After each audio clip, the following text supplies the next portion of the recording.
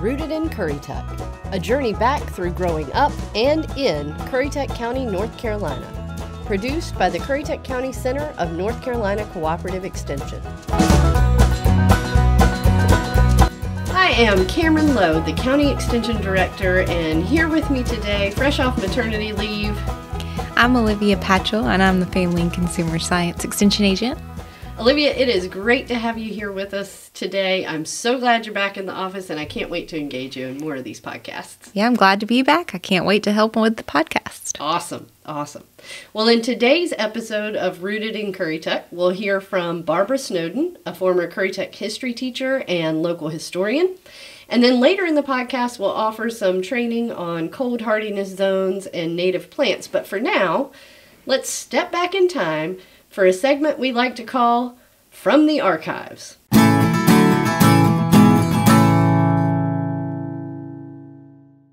Olivia, I was perusing some of the reports from 1932, and I came across this really neat story that references some of what Miss Snowden was talking about by the home demonstration agent from that year. Do you remember who that was? No. In 1932, my mom was not even born. Yeah, right. 30 years from being born, actually. So there you go. So safe to say you have no recollection of that era. No. But I bet when I tell you the name, you'll know who she is. So the home demonstration agent in 1932 was a woman by the name of Miss Virginia Edwards. Oh, yeah, Miss Virginia Edwards, like the Virginia Edwards Clubs, which now we call the Extension and Community Association Clubs. Yep, absolutely. So she was so important here in Currituck that they named clubs after her. Mm-hmm. She actually is on pictures in the walls here at the Extension office as well. So she was the home demonstration agent that year. Accompanying her on the staff was Mr. Luke Powell, who was our agriculture agent at that time.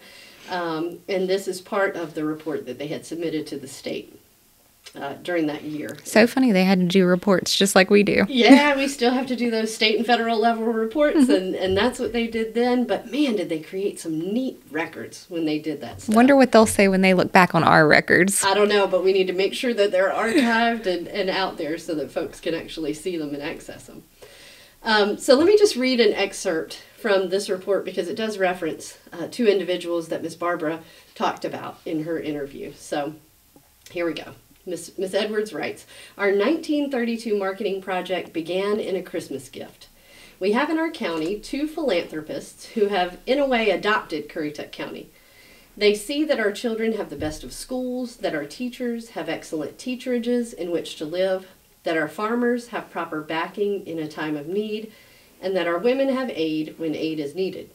For a long time, Currituck County had wanted to show its appreciation to Mr. and Mrs. Joseph P. Knapp for their kindness, but to express such appreciation in an appropriate way was a difficult task.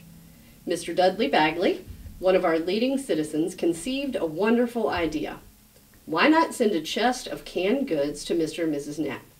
Each woman would be allowed to give only one jar, which should be labeled with name of product and the canner's name without an address. The chests, for there had to be two to hold the products, were made by an Elizabeth City cabinet maker and paid for by the Currituck Mutual Exchange, which was a cooperative which Mr. Knapp had helped organize in a time of distress for Currituck farmers. The agent, Miss Virginia Edwards, sent letters to club presidents asking for jars of canned goods. Now that club presidents that she's referring to there were Extension Homemaker clubs, home demonstration clubs, I think they were called during that time. And do we have those today? Yeah, so we still have several Extension and Community Association clubs today. Yeah. So we have updated the name to represent all women or men or whomever might be involved in those organizations. So Extension and Community Association. So she sent letters to those club presidents asking for jars of canned goods. They came in so abundantly that 2 chests were filled, and they were packed beautifully with lovely Christmas card of greeting. They were a complete surprise to the Knapps. They appreciated the thought, and they enjoyed the products. And I love this reference. Some were excellent, some were fair, but the thought was there just the same. That just shows to show. Just because you can doesn't mean you should. That's right. Not everything needs to be put in a can, right? Oh, mercy. So Mr. Knapp, who was a resident of New York, says Mr. Knapp came back from New York a month or so later. and said, and I quote, "Why couldn't Currituck women make money on their products?" End quote. So the plans were begun. That sounds like us. Yeah. Why can't we just make a podcast? That's right. Let's just try something. So I like Mr. Knapp's spirit there. And so actually, they began to make some general plans for how the women could make money from their efforts. And Mr. Edwards continues by writing, "The exchange would cooperate with women just as it had with their husbands, buying jars, sugar, and vinegar and fruits which had to be bought outside the county. The women would make their products accordingly, using definitely worked up recipes and amounts in clean kitchens. The products would be marketed through the exchange, and each woman paid for their products after all had been sold." And so they go on through an exceptional level of detail about, the board of directors that they created for this exchange, how they're going to market the products, how they are going to provide for quality control.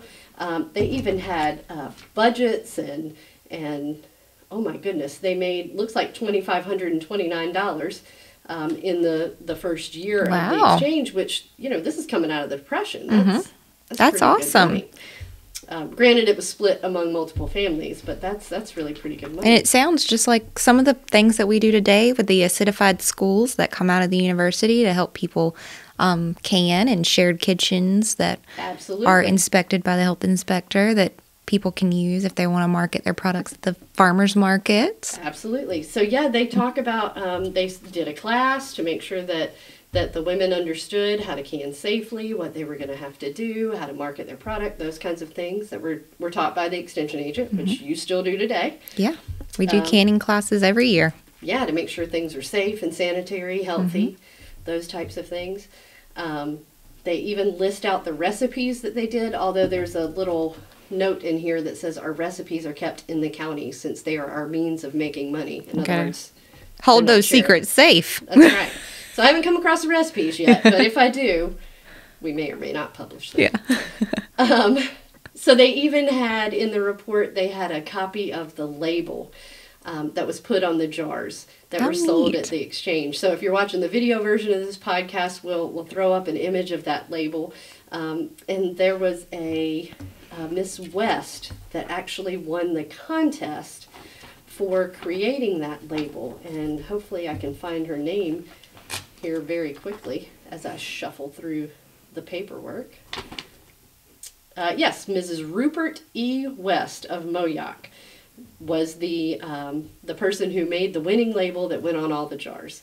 And then Mr. Knapp gave a $10 award to Miss West for winning that contest. So just kind of a neat story that, that really shares the kinds of things that's done in Extension. We take an idea and we put some education behind it, and we really try to help folks make the best of their situation. I really love it. Empowering women to make some of their own money, even back in the 30s, huh? Yeah, absolutely. And still what we do today. We empower people. We try to provide solutions. And certainly we don't want to do all the things for people, but we do want to teach people how to do things to improve their own situations. So cool story, cool report. Definitely. Looks back at some of the things that Ms. Barber's going to talk about here in just a few minutes concerning Mr. Bagley and Mr. Knapp. And so I just thought that was a neat, fun share for us to look at today as we jump into the podcast. Definitely. Thanks for sharing it with us. Yeah, absolutely. Olivia, this is fun. I can't wait to have you on here again. I'm so glad you're back. But for now, that is it for From the Archives. Up next, we'll meet our guest.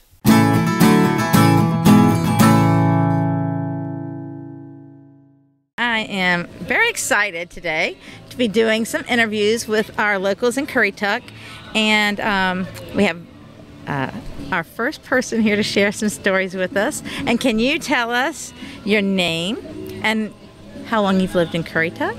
Okay, my name is Barbara Snowden, and I've been in Currituck since 1967.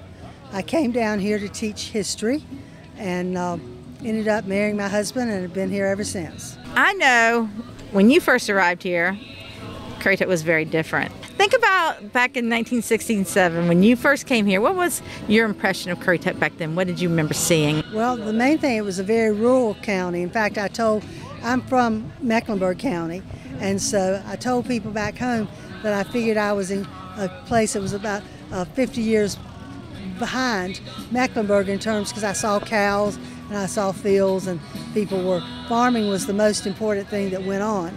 The other thing was people driving to Norfolk to work in the Ford plant. That was the major employer if you were going to be employed not here in Currituck. I taught at Knapp High School. That was the school. One of the things that I remember is something that we're still fighting. There was definitely a divide between the northern end of the county and the southern end of the county. And when they came together at Knapp, that was the first time a lot of them had mingled in many ways. So it provided some interesting dynamics in the classroom. Plus then you throw in Knott's Island. Knott's Island at one time, their students went to school in Virginia, and now they had to come over all the way across the ferry and then to Knapp School. So at that point, all the areas came to Knapp for the one high school. Right, there was one high school in the county. And as there is today, but it's a little bit different in the rest of the county. That's true for the other schools. We only had 3 elementary schools, Moyock, Griggs, and Knott's Island. So you've raised children here? And I've raised children. I have a daughter, and she graduated from Currituck County High School and is now she's the head trainer at Davidson College and assistant athletic director. And she got that start. I tell people that I gave them a ballerina because she was very good at ballet, and she turned into a jock playing track and tennis and basketball. That's very different than ballet, but yes. It's very athletic. Well, that's awesome. We have a good sports program around here. We do. Yeah. Currituck has always had good sports. But the other thing is Currituck has always been known for their academics also.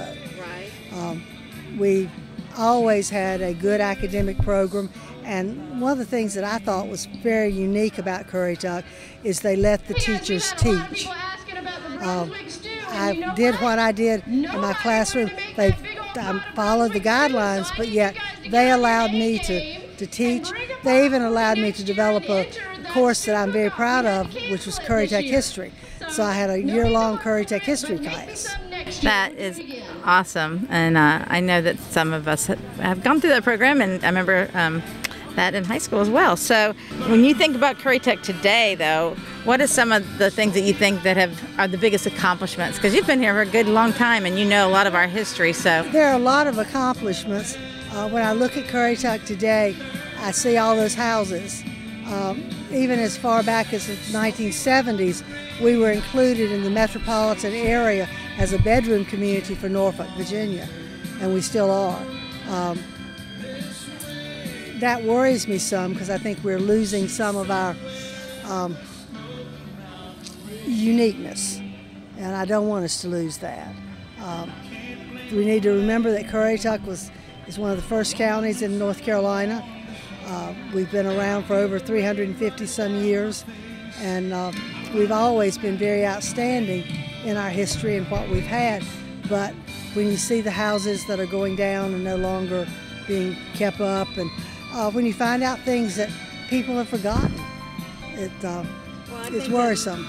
I agree. The history is something that we need to cherish and hold on to. A couple things we need to think about is that one of the things that Currituck has never succeeded in is working together, both north and south. Now it's more divided because the Moyock area goes to Virginia, the Shawbury area goes to Elizabeth City, the lower end of the county goes to the beach, and then you have the Outer Banks, and you have Knott's Island going into Norfolk too. So we have got to, as a community, bridge all of those and come together, and we've done that in the past.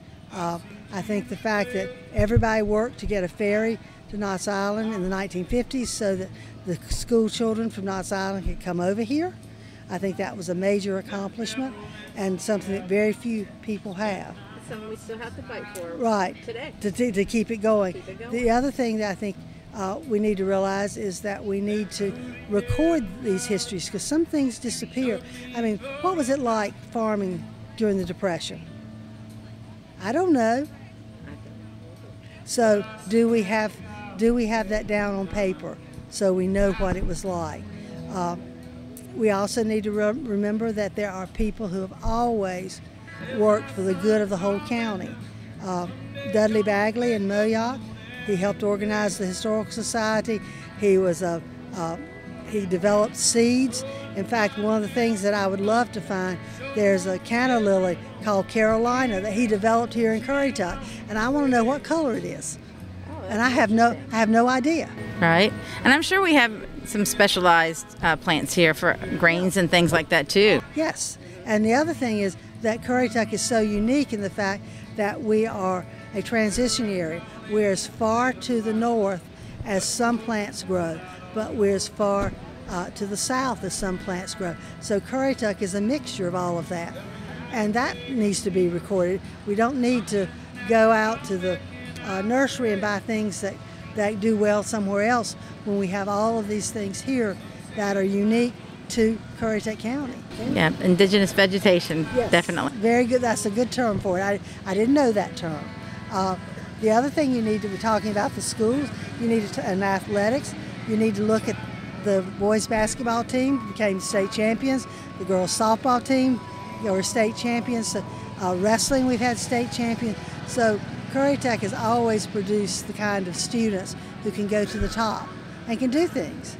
And all you have to do is look at the scholarships that Currituck County students win.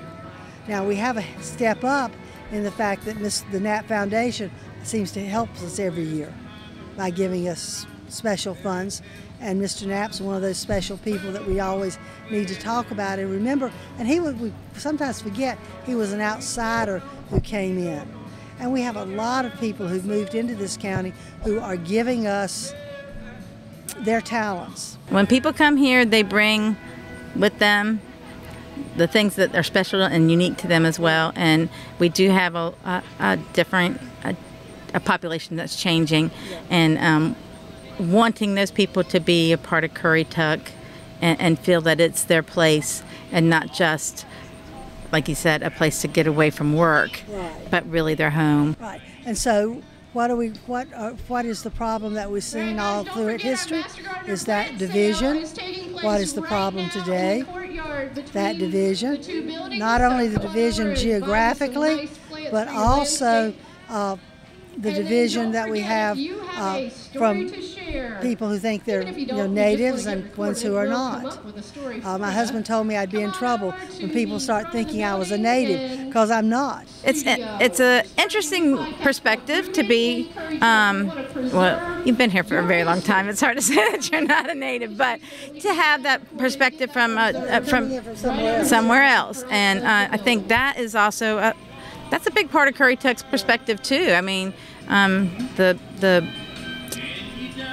melting pot, the bridging of communities and people. Called it a salad. I like that idea too, a salad. We're all individual, have different things that we mix well together. And talking about, we'll get a plug in a few years. We're going to have the 250th anniversary of the American Revolution, which also took place here in Currituck. A lot of people don't know about the Liberty Pole, which flag was raised to celebrate the Declaration of Independence. Back in 1776. We have a slave by the name of John Jasper White, who actually was captured, and then he recaptured the ship back from the British, and he was acknowledged with the Continental Congress. So you have all these things that we need to make sure are still on the forefront of what we're doing today. I agree. I love listening to you. It is just, I know you're just a wealth of information, and I'm always excited to hear anything and everything you have to share, because you just know so much, and it's your passion as well.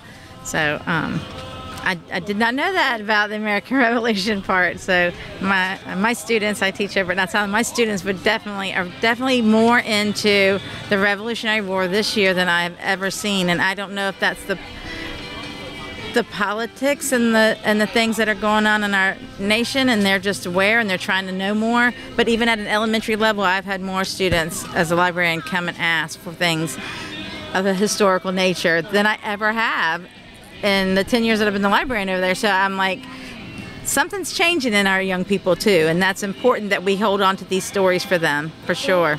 Well, part of it is the fact that people are using the Declaration of Independence and our Constitution, but they're making, shall I say, erroneous statements about them.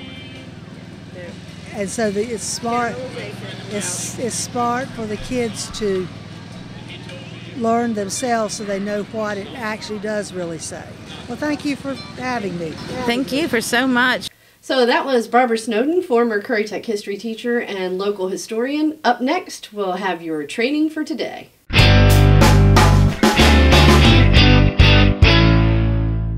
So here with me for our training for today, the famous Adam Formella. Hopefully positively famous. Yes, absolutely positively famous. Everybody's seen you before, Adam, because you've been doing the podcast with me since we started. Yeah. So good to have you back on at the end of this podcast to do our training for today. Yeah, I'm excited. Oh yeah, this is fun. I'm glad we've kind of reformatted some things and getting it down to a science now. Oh yeah, well, it's always good to evolve. Absolutely, absolutely.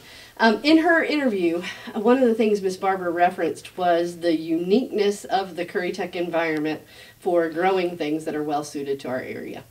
So in our training for today, I thought we'd take a look at hardiness zones and maybe talk about some native plants for a little bit.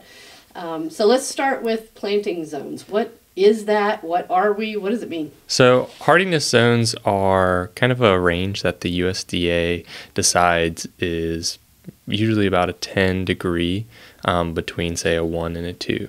And that's the difference between how cold that plant in that area can tolerate. So for us, we're in a 8, which is pretty warm. Now it's going to change, and it varies from year to year because it's based off of historical data. So they're taking climate data from, I think, when I was reading, they did it from like the 70s to 2012. Gotcha. So about 30 years, 40 years. Well, as you add these new years that we're getting a little bit warmer every year. So those zones are going to shift a little bit. The difference between something like an A and a B is going to be a 5 temperature. So for us, it's maybe 10 degrees Fahrenheit to 15. That's going to be the coldest really that most plants are going to get now. We don't get a lot of days that are much colder than that. Yeah. And she mentioned that we're kind of in a unique area. Mm-hmm. Part of that has to do with our water. So we're really close to the Atlantic Ocean. We're touching the Atlantic Ocean, right, depending on where you're at in the county. And the Sound and all the rivers and everything like that helps to keep some warmer temperatures in. But as you go further south in the county too, you start to transition into another hardiness zone. So we have kind of a unique location where we can grow things like citrus plants. Some folks are growing some citrus plants. I've seen folks bring in lemons. It's kind of odd. You can't really grow those anywhere locally. But we have that kind of extended growing season too because of that warmth. So you can push things a little bit later in the year if you're going to try to fall garden, or you can start a little bit earlier than a lot of other places because that water helps to hold some of that heat. Yeah. So that's the hardiness zones. I don't really buy into them a ton because, you change from year to year. Sure. And like I said, they change a lot. Mm-hmm. But it's something to kind of keep in the back of your mind. If you're coming from somewhere like New York or New Jersey, it's going to be a lot colder up there. So their hardiness zone might be something like a 3 or a 4. So some of that, I guess, when we're talking about vegetable gardening and things like that, if you were in a 3 or a 4 hardiness zone, you'd have to wait a lot later to start your spring garden, and or it would end a lot earlier than us. We can grow, our tomatoes can keep producing right on into October from. Yeah, absolutely. So you for us, you can start transplants a lot earlier in the year because our frost date is going to be much earlier in the spring. You're not going to have a frost date in May for the most part, and then in the fall you can plant a little bit later if you're going to start something. Like our lettuces. Now, one thing we have to consider with our fall garden is we get really warm. I mean, it's 75 today, it's November, and it's 75. Right. Well, that's going to be an issue for some of our colder plants because they tend to bolt. So that's another kind of factor that goes with it is we don't get quite as much cold, and some plants need that. Particularly our fruiting plants, they need what's called chill hours, and a lot of that is tied into hardiness zones. So. Gotcha. It's kind of a complicated game that, if you're coming from somewhere else, you kind of have to learn a new area, learn how the cold and the warmth from the water are going to affect your plants here. And I see what you say about not putting too much stock in that, because really in any given year we could have a freak cold snap in April that's going to just ruin our early spring plantings and things like that. So, it really is being aware of what's going on in the climate, taking that as a general guide, and then going on from there. Absolutely. And we get the differences between La Nina and El Nino Right. is going to change when you might get a frost, and that's going to affect things like peach blooms that happen or something like that. But it's also another reason why you might want to plant something that's local or native to this area. So some folks maybe want to try to grow particularly fescue grasses. Something I get a lot of comments on is, I want to grow fescue here. But we're a little bit too warm for fescue unless you're going to irrigate. So that's just one example. Usually I recommend some of your warmer season grasses like Bermuda or zoysia. But it even goes on to our landscape plants too. I really encourage to plant native plants. They do much better than something like a crepe myrtle that's not native, or something like even a red maple. It's not necessarily a plant that's native to this area or doesn't tolerate this area quite the same. So that's kind of what I steer towards natives. So what are the implications of planting those non-native plants? I mean, what types of issues do we see? So a lot of it is for plants, if they're, from a colder area, they need a particular amount of cold weather, sometimes frost, and so they're going to be more susceptible to diseases. We have high humidity here, we have warm temperature. That's all going to affect them. And really any stress you get on a plant is an opportunity for a disease, a pest, or whatever to affect your plant. And that's something we see a lot here with red maple. We get a lot of gloomy scale. If you go out in the woods, there's not a lot of gloomy scale. So the problem is there's stressed trees in neighborhoods and parking lots. And so while it is a native tree to the U.S., it doesn't do all that well in this area. Gotcha. Okay, that makes a lot of sense. That makes a lot of sense. So from the perspective of, our plants that are native to this area generally grow better in this area, have less disease and insect pressure and those types of things. So also if I'm selecting my landscape plants, and I'm real susceptible to walking into a garden center and seeing something pretty and wanting to plant it and doing so, and it might last one season and then I've got to dig it up because it got too cold that year or whatever, and I've got to change it out. So I'm wasting a lot of money in that case. So could even be a money saver to. Absolutely, yeah. And really here, another thing we have is hurricanes and salt water. So there's some plants that don't tolerate that, and that's something to consider. You might have a plant that grows really quickly. A lot of people love Bradford pears. It's a beautiful tree, white blossoms in the spring. It's green, bushy. But man, does that thing split whenever you get a wind. So. And it doesn't have to be a very strong wind. And it doesn't, no. Been there, done that, that's for sure. That is for sure. Very good information there, Adam. Anything else that we should know about natives or things that are specific to our environment that we should be careful about? Well, the big thing is, if you're getting something or bringing something in from somewhere else, make sure that you're checking over that plant. One thing that's kind of unique to this area is crepe myrtle bark scale, and that's something that was kind of introduced in Virginia, in the Hampton Roads area, and we're starting to see a lot of it. Now, that's a plant that's not native crepe myrtles, but has essentially been here forever. And so that's something, just make sure that you're looking out for those things. When you're trying to find natives, it's difficult. If you go to Lowe's or Home Depot or Walmart, you might not know if something's native or not. Maybe you see a lot of them. So just give us a call. We'll try to find that information for you. We've got a lot of resources, and we've got a flower sale, depending on when you're listening to this, in April. So could have already happened. Maybe it is happening a couple months from now. But the focus this year is on going native. So we're planting a lot of native plants. I've been starting a lot of native trees. So I've been collecting acorns and all kinds of native seeds that I can find, and hopefully I'll grow some. So that'll be exciting. That's really cool. And we started the podcast with our from the archive segment, and where I had looked back at some of the reports from 1932, and we started with a little segment there. But also in that report from 1932, since you mentioned starting the seeds, we have this account from Mrs. W.S. Boswood's Home Improvement, and it says, Miss Boswood and her two daughters, Sarah and Mr. Chester R. Morris, with the help of father and brother last year, fixed their home into beautiful by using native shrubs, and then I skipped down, and down here it says that Sarah made a rooting ground just to the back of a barn. There's a nice, warm, well-protected place, and when any of her friends prune shrubs, Sarah takes the culls, trims, sticks them in the rooting ground. When they've taken root and grown enough, she transplants them into a garden row and later into her yard.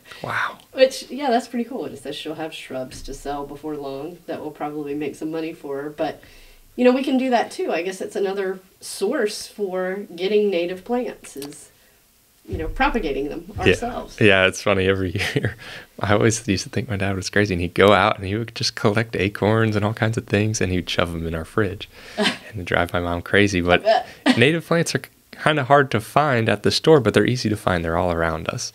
So sometimes you can just go out and find them and talk to somebody if it's on their land. They may be willing to give you a seed or give you a cutting of that plant. So yeah, absolutely, and it's a great way to, you know.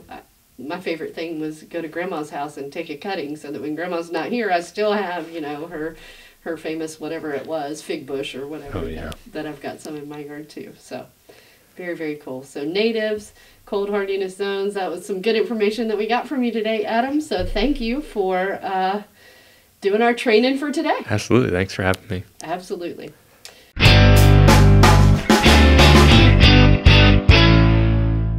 So we want to thank our guest again, Miss Barbara Snowden. We hope you have enjoyed this episode of Rooted in Currituck. Be sure to subscribe wherever you get your podcast so you don't miss an episode. And if you have a story to share, connect with @CurrituckCES on social media or give us a call at the Currituck Extension Center. Till next time.